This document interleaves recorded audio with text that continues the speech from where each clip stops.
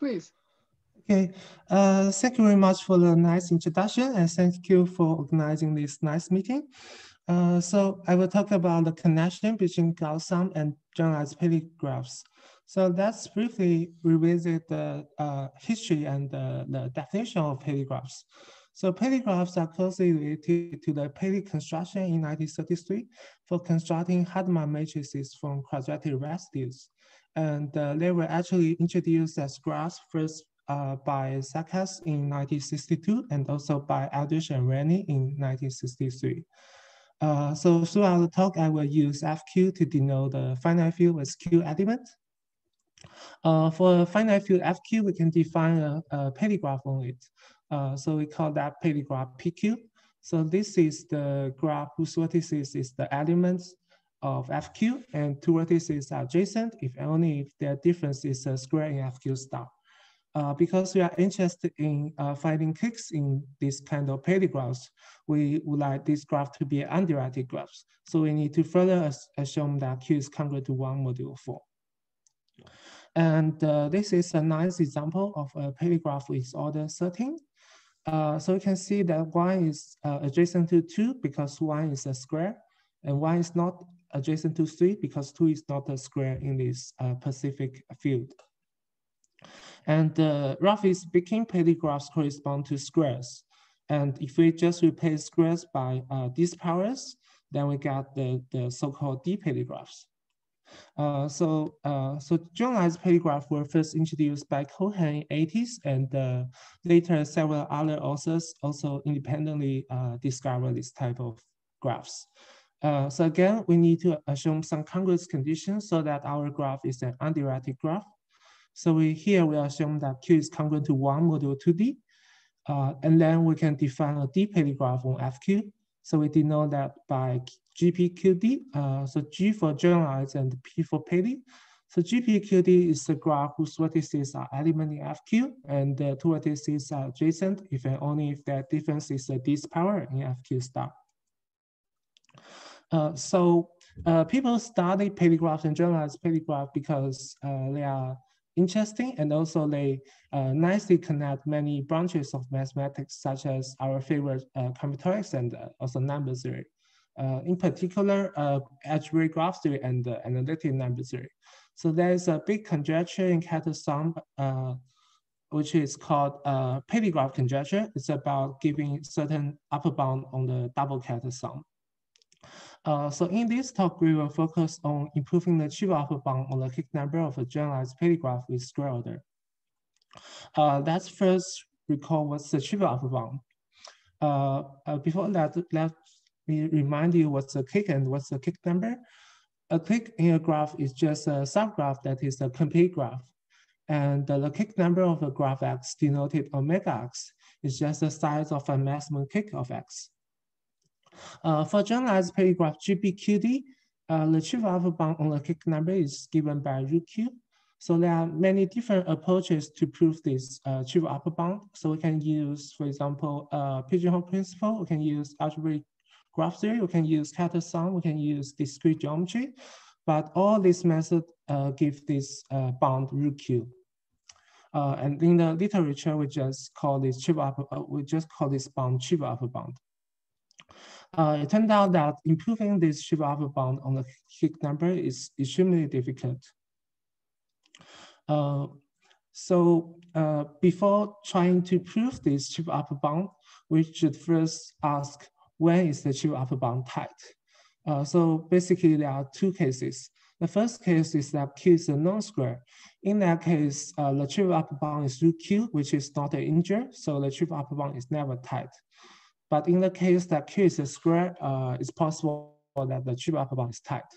And in fact, in 1988, Abrauer, Doman, and Ridley showed that if Q is a square and D divides root Q plus 1, then the clique number of GPQD is given by root Q.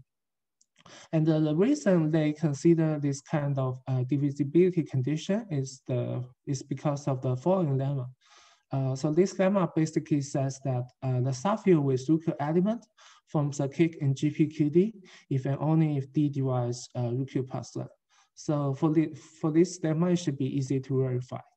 Now it should make sense that this statement is true, because once we assume that D divides through Q plus 1, this subfield with through Q element automatically forms a clique in GPQD. So that means the triple upper bound on the clique number is tight. And in fact, in this paper, they also show that if D divides through Q plus 1, then the chromatic number of GPQD is also given by root Q. And the proof of that is, again, not too difficult once we realize this subfield structure. And so as a remark, if D divides through Q plus 1, they actually show that both the chromatic number and the clique number of GPQD are equal to root Q. So we can ask whether the converse is also true.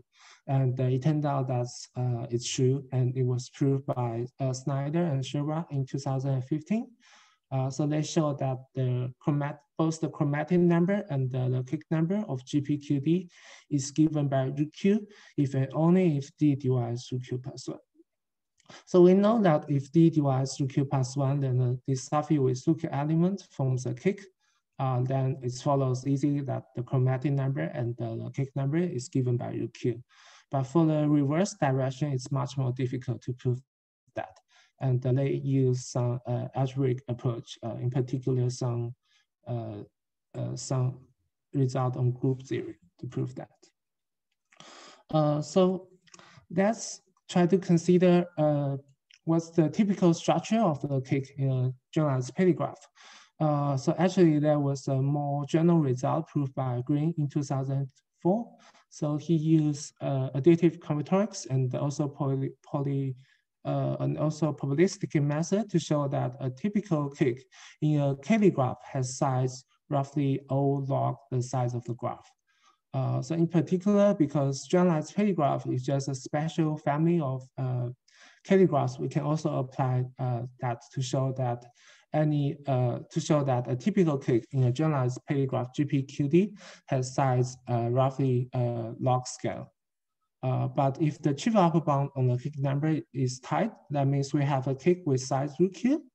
Then that means this clique must have a very special algebraic structure. And intuitively, we may guess that this special algebraic structure is just given by the subfield structure. We can also see that by looking at these two statements. So our main result just confirms this heuristic. So if Q is a square, we show that the clique number of GPQD is given by root Q if and only if D divides root Q plus 1. In other words, the clique number is given by root Q if and only if the subfield with root Q element forms a clique. And in particular, this implies that if D does not divide root Q plus 1, we are able to improve the triple upper bound by 1. And we can clearly see that this result proves the result in the previous page. So for this result, we are able to remove the assumption on the chromatic number. And for this result, we are able to get an if and only if condition. And you may wonder, why is this result interesting? Because we just improved the triple upper bound by 1.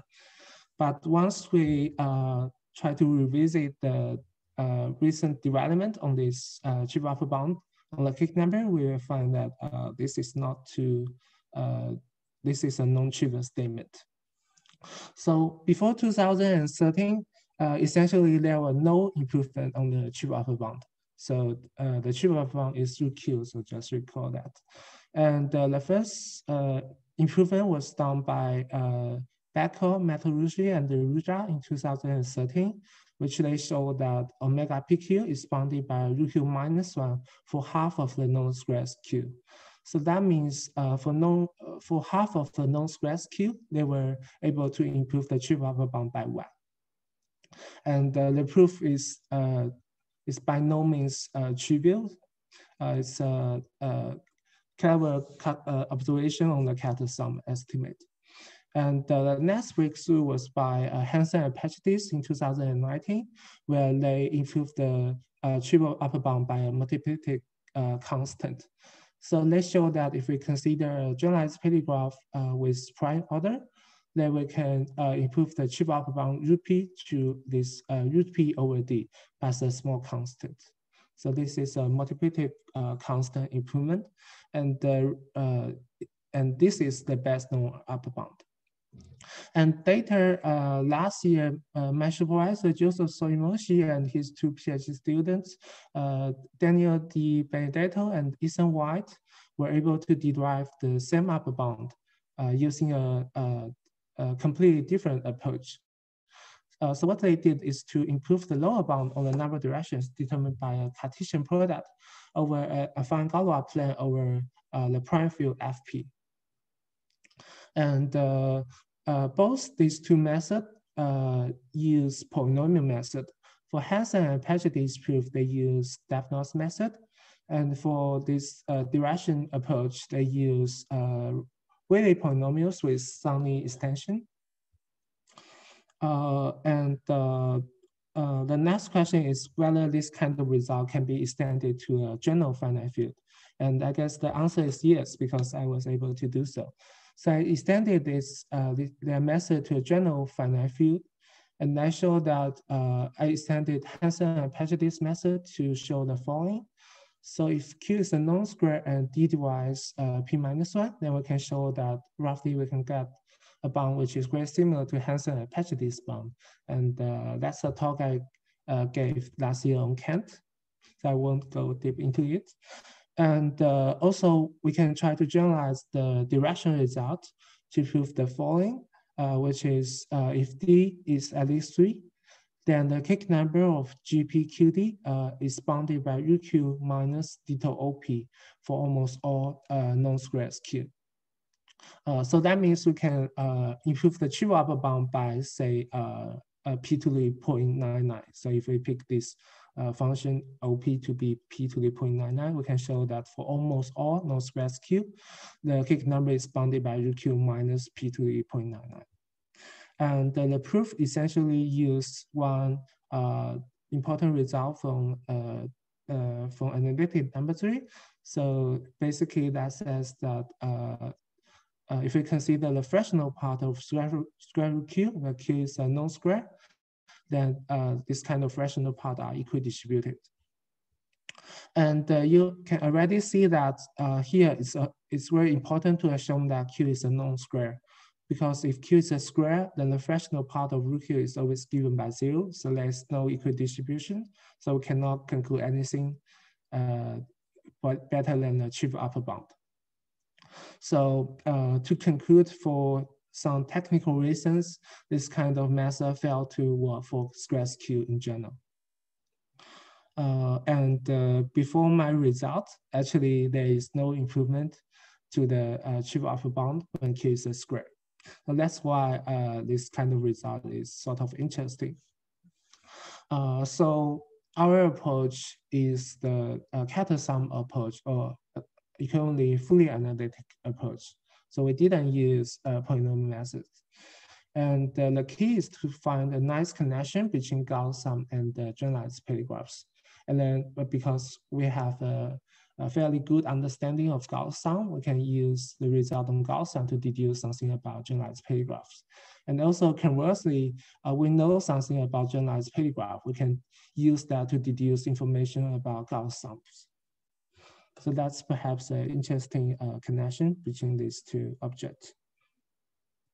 So I should define the Gauss sum, but before doing that, I need to first introduce the trace functions.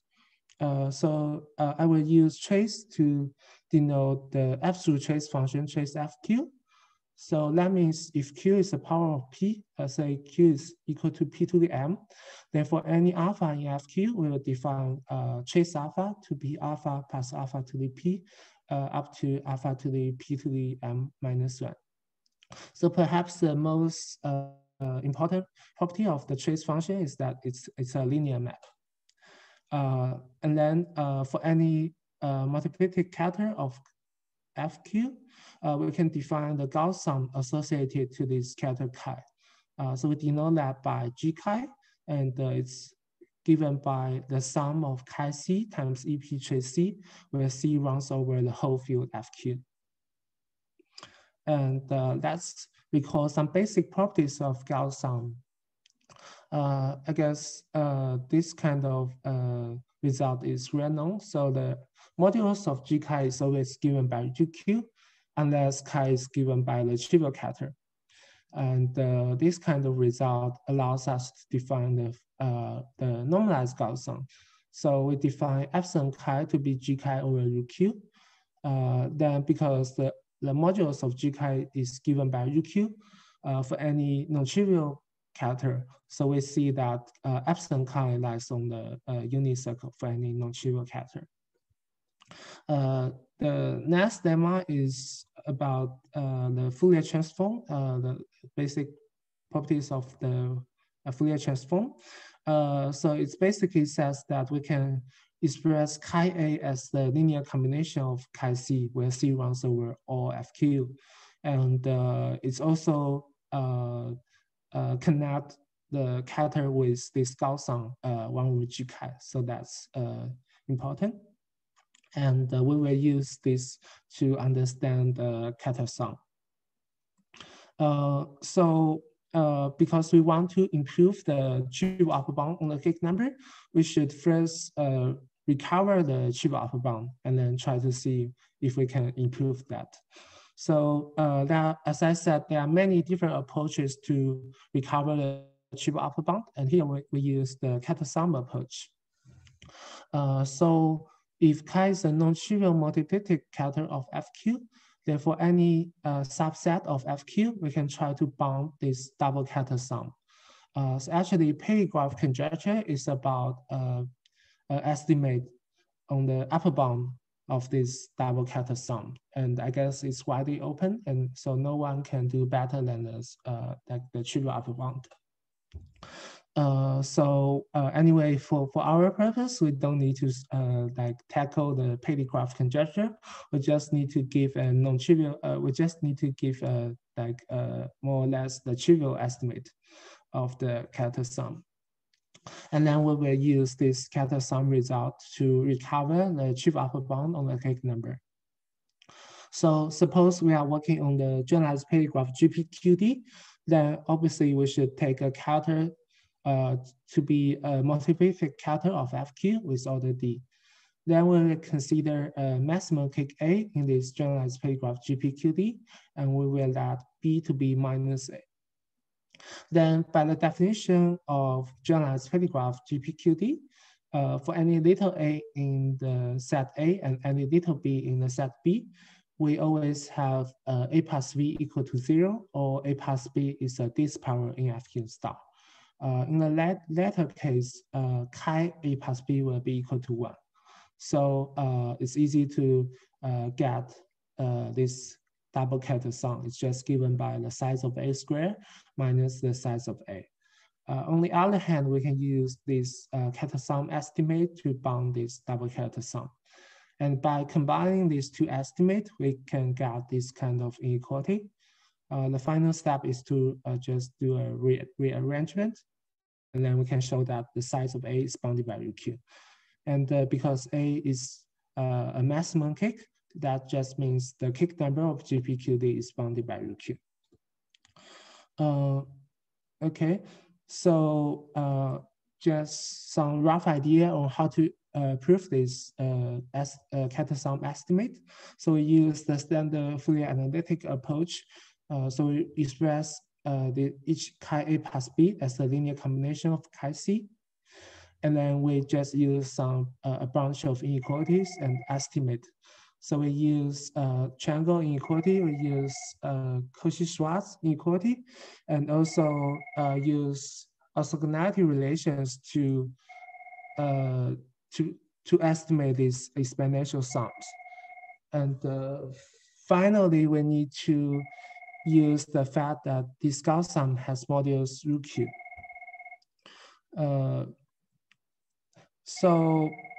If we try to understand when does the trivial upper bound on the clique number is tight, we just need to understand when does this character sum estimate is tight. So recall that in the proof we use triangle inequality, and we know that triangle inequality becomes an equality if and only if those kind of numbers share the same argument as complex numbers. So intuitively, this kind of estimate is tight only if the complex number G chi, so this Gauss sum G chi shares the argument with some chi C. And because chi is a character with order D, chi C is just a disroot of unity. So in particular, it implies that the normalized Gauss sum epsilon chi is just a disroot of unity. We can make this kind of reasoning precise, and we can conclude that if the triple upper bound is tight, then the normalized Gauss sum epsilon chi must be a disroot of unity. Alternatively, we can conclude that the Gauss sum is pure. So we say a Gauss sum is pure if some non-zero integral power of G chi is a real number. And here, because G chi is just epsilon chi times root q, then we can always take a non-zero integral power of G chi to make it a real number. And moreover, we can conclude something stronger. So we can deduce some information about the Fourier coefficient. So just to recall what's the definition of this kind of Fourier coefficient. So if we consider this indicator function of the set A, then its Fourier coefficient, its Fourier transform evaluated at the point C is given by 1 over Q times this exponential sum over the set A. So what we can conclude is that for any maximum clique A, this Fourier coefficient vanish for any chi C not equal to epsilon chi. So roughly speaking, if the triple upper bound is tight, then the Gauss sum must be pure. So the next question is that can we give an explicit formula for the Gauss sum? And if we can do so, then probably we just solve the problem. But the answer is unfortunately no, because it's very difficult to find an explicit formula for the Gauss sum in general. But for a particular family of Gauss sum, we can do so. And that family is called supersingular Gauss sum, and sometimes called semi-primitive Gauss sum. And of course, this kind of terminologies are borrowed from algebraic geometry. So basically, roughly speaking, if -1 is a power of P modulo D, and chi is a multiplicative character with order D, then we say G chi is supersingular. And we have this kind of well-known result, which is Stickelberger's theorem to compute Gauss sum explicitly. So basically, we just need to find a minimal t such as -1 is congruent to p to the t modulo d. Then we can easily compute the Gauss sum. So the original proof of Stickelberger was quite big, quite deep. It's used deep algebraic geometry. And later, I guess there are some simplified proofs, but they are like 2 or 3 pages long. And next, I will present a very short proof and very simple proof using generalized Paley graphs. So a standard method to prove the general version of Stickelberger theorem is to first prove the following special case, and then we will apply Hasse-Davenport lifting theorem. So the special case is that if we consider a character with order D dividing root q plus 1, then we can easily compute a G chi. And you may notice that here we have the condition D divides root q plus 1, and this sounds very familiar. And actually, we just use this condition to construct this kind of generalized Paley graph, GPQD. So this Paley graph is well defined.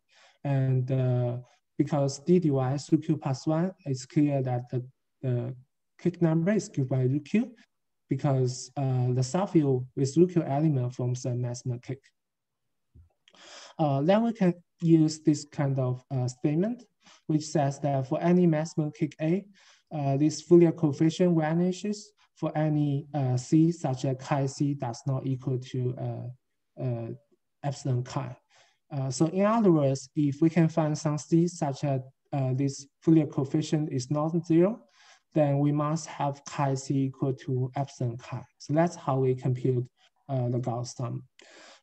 So because this clique is just a finite, just a subfield, and we can use the transitivity of the trace map to find such C. So in particular, for any C such as C to the LQ minus one is minus one, we can easily check that this Fourier coefficient does not vanish. That means chi C equal to epsilon chi. So to compute epsilon chi, we just need to compute chi C. That's fairly easy. So I know I'm running out of time, so I will just briefly talk about the rough idea to finish the proof. So we have shown that if the clique number, if the chip alpha bound of the clique number is tight, then the Gauss sum must be pure. But actually, we can also show that it's supersingular. So we need to use some relation between pure Gauss sum and supersingular Gauss sum. And we also need to use some nice properties of generalized Paley graph. Then after we deduce that G chi is supersingular, we can just use Dickel-Berger theorem to compute G chi explicitly. And then we just have two cases left. The first case is that D is odd and the D does not divide root Q plus one. In that case, we can compute that epsilon chi is actually given by minus one. But because minus one is not a disroot of unity when D is odd, that means we have finished the proof. And when D is even, we just need to use the following Eldridge-Corrado property of Paley graphs. So that's, again, a very nice property of Paley graphs. That's first proved by Brookhouse in 1984. It says that, roughly speaking, the only maximum cliques in the Paley graph is given by the subfield. So that concludes my talk, and thank you very much for your attention. Oh, thank you very much. Are there any questions for our speaker?